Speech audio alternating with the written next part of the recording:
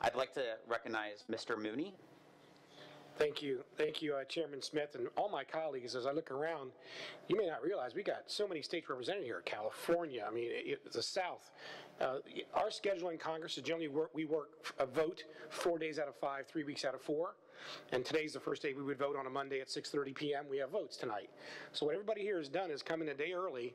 They have to bus at 7 a.m. to come from D.C. to here to have this hearing with us, and then they're going to take the bus right back to D.C. and vote tonight. So I really appreciate the effort this committee made. It's quite unique. I don't know that I've come to a field hearing before, so it's really an honor to be with you. I live in Jefferson County with my wife and 3 kids, Charlestown. It's about an hour, for my colleagues, it's a little less than 2 hours north of here. And I can actually get to D.C. in 70 miles from my home in Charlestown to Congress. But welcome to the Ways and Means Committee, the powerful Ways and Means Committee here to Grant County, West Virginia. I thank you for the opportunity to join today's hearing and allow me to contribute to this important conversation. I'm grateful that the hearing's in my district, and I hope today's discussion focuses on issues in rural America that Washington often overlooks. West Virginia families are being forced to make tough economic decisions, according to the Congressional Budget Office, which is the standard we all use to look at the numbers in D.C. and the spending. Inflation, the price of consumer goods has risen, inflation 13.9% in just the last 2 years since President Biden took office. The price of gas, groceries, and utilities remain high, and the value of hardworking West Virginian paychecks are decreasing due to inflation. The cost of living skyrocketing, turning on the lights, heating your home, buying groceries for the week are now difficult choices that my constituents have to make. So helping small businesses get off the ground and expand is another challenge I hear when I travel the 27 beautiful counties in the congressional district I represent, the northern half of the state. You have your entire state delegation here, Carol Miller and I, the 2 congressmen from West Virginia. And I listen to the feedback. It's so important we hear your feedback when we go to Washington so that we know exactly what to focus on. I actually went and toured Grant County Hospital this morning before I came here, and transportation is an issue there, because unlike big cities, to get to and from a hospital or to another hospital, it's often 2 hours, whereas in a big city it might be 2 miles.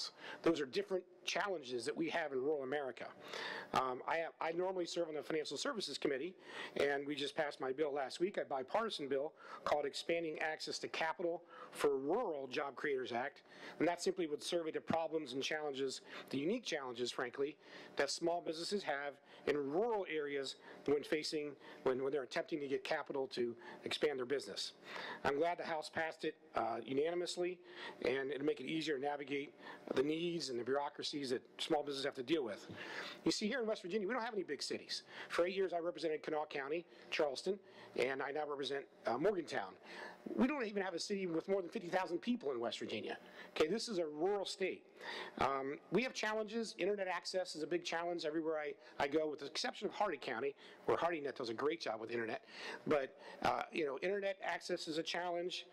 Transportation, the weather's often a challenge. What we do have is hardworking taxpayers here in West Virginia, and we have great natural resources, coal and this beautiful wood you see around here. We have plenty of that. We can cut it down, plant it, cut it down again, plant it, cut it down again. We have great forests. We need, for our state to be successful, to harness our natural resources and not allow the federal government to get in the way of that, as they often do. West Virginia's small business owners create jobs, okay? That's what businesses do. These are job-creating businesses. You have hundreds of employees here that create good-paying jobs for West Virginians. Rural job creators face these difficulties obtaining loans, workforce issues, inflation, and regulatory challenges. There is much more that can be done, and I think that this committee will come away with valuable information from our witnesses here today. We can take that back to Washington, D.C., work together to chart the best path forward for a more prosperous America.